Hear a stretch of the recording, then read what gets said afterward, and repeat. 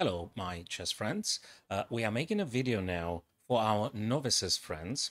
And I know it's a bit like weird looking type of move with the pawn, but actually it is a very legal, very valid, and you're going to be using it quite often, I'd say.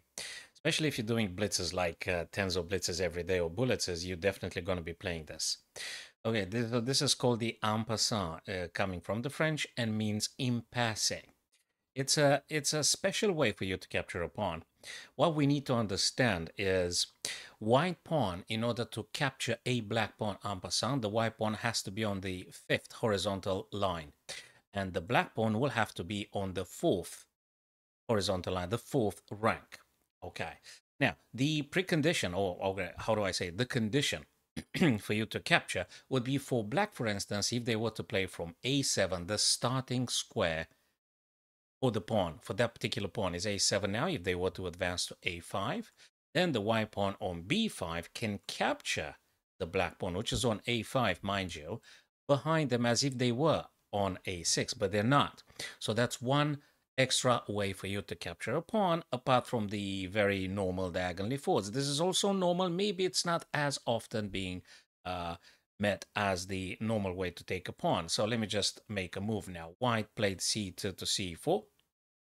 And now, if you're playing with the black pieces, the black pawn can move on c3 from d4, capturing the white pawn that had just moved from c2 to c4. So you could just take it.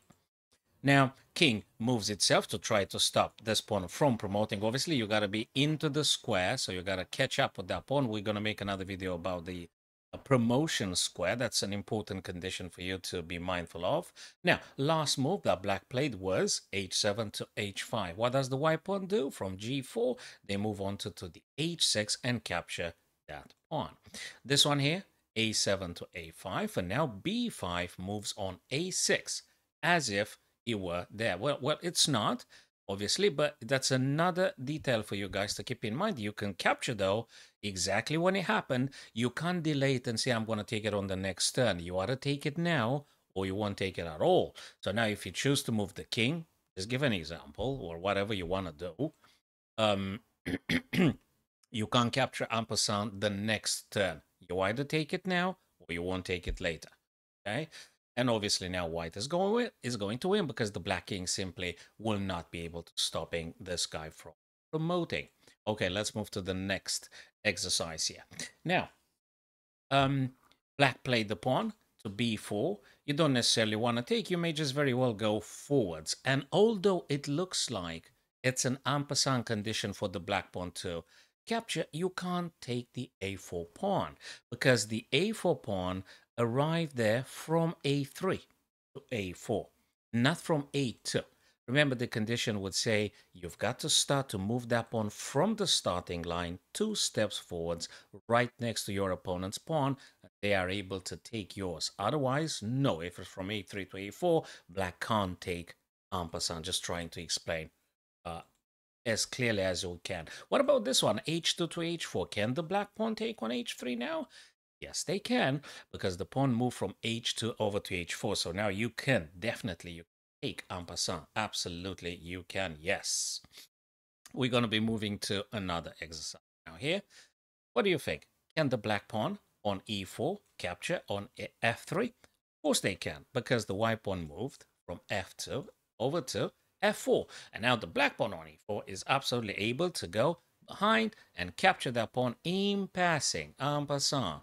Okay, you can definitely play it, and you've just taken a pawn. And whilst the white king would be busy to capturing, you've got the necessary tempos to remove the white pawn and then advance, advance, advance, get a brand new queen, and then you deliver the checkmate as we've explained in our previous videos. Look at this very interesting position now. Black tried desperately to stop this bishop, which, by the way, is incredibly strong.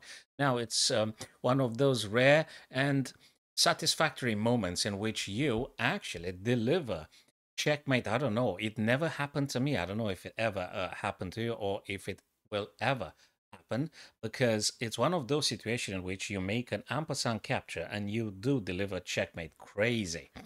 Now, the pawn on e5 takes on f6 because black played from f5, f7 to f5. Now you move, clearing the way for the bishop and deliver checkmate. King can't take. This is defended by rook and pawn. Can't move because check and check everywhere. So checkmate by playing en passant, a very rare occurrence indeed.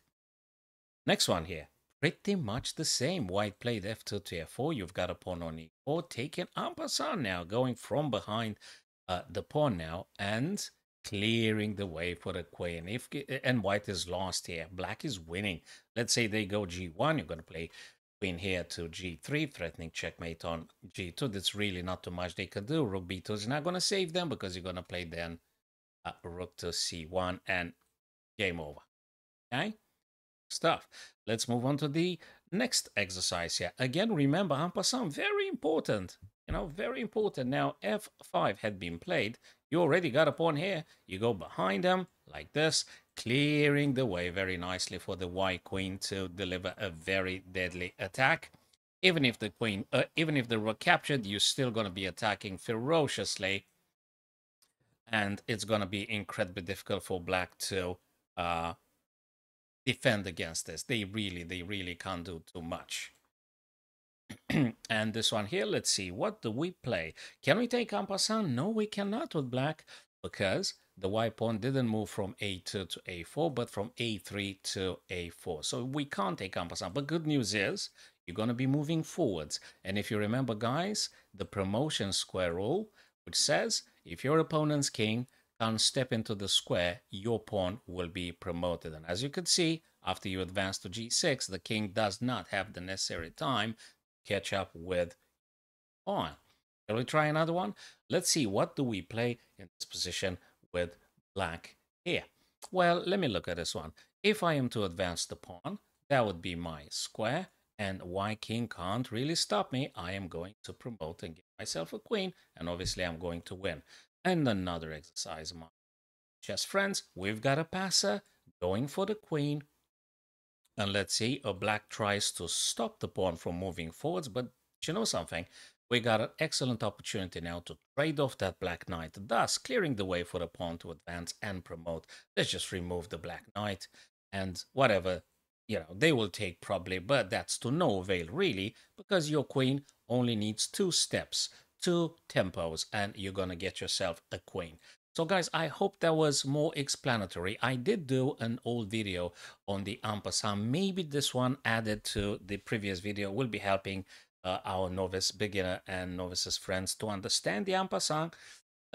You may have a surprise every now and then, someone to say, oh, that's an illegal move. It's not. It's very legal. It's very valid.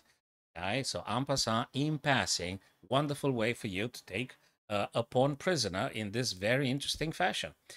Very much, guys. I'll see you soon with more instructive chess videos.